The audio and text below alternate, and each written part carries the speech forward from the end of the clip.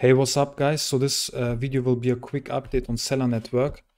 So when I was recording my last video about Celr, I was mentioning that we have to hold this support line right here around 15 cents because this is the most significant support to hold right now.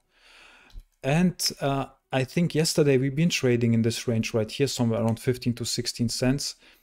And I was mentioning that if we are starting to close some candles below this support area right here, so that would be somewhere around 14 to 15 cents, we will retest most likely this support area right here around 13 cents again. So as you can see guys, we are currently still trading above this support line around 15 cents right here. And if you also take a look, you can see that since we topped out right here around, give me a second guys, around 20 cents, we are currently trading in this downtrend in the 4-hour time frame. So as you can see, we are trading in this downtrend channel right now currently.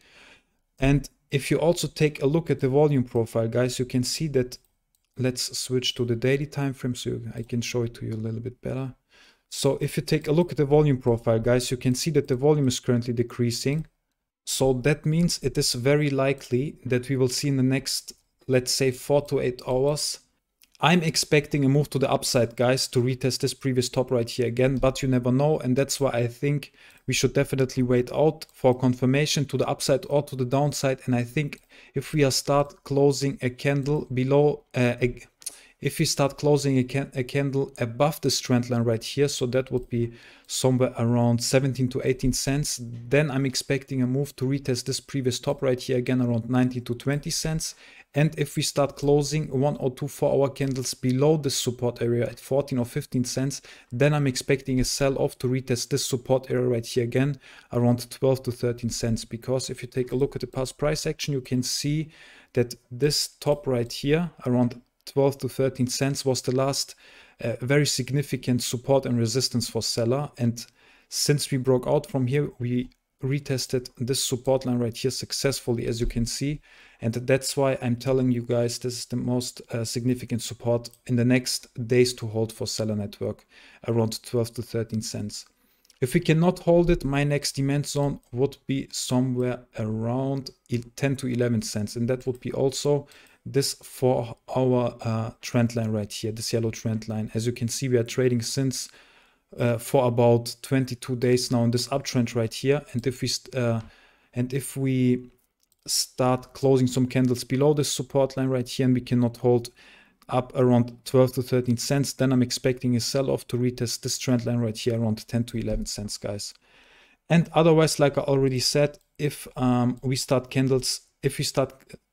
closing some candles above this trend line right here, so that would be somewhere around 16 to 17 cents, then I'm expecting a retest of this previous double top right here between 19 to 20 cents.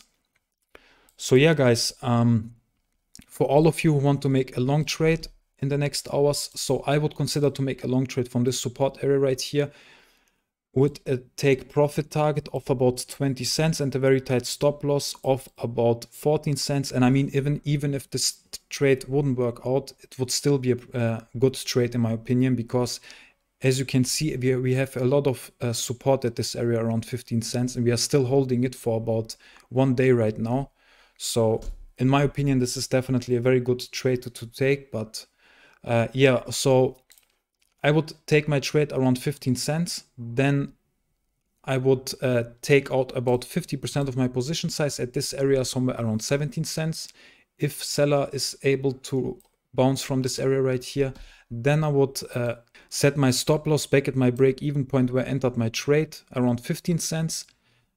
Just to make sure I have a profitable trade and I don't make any losses anymore. And then of course I would scale out 100% of my position size at my take profit target, and also this double top right here around 19 to 20 cents.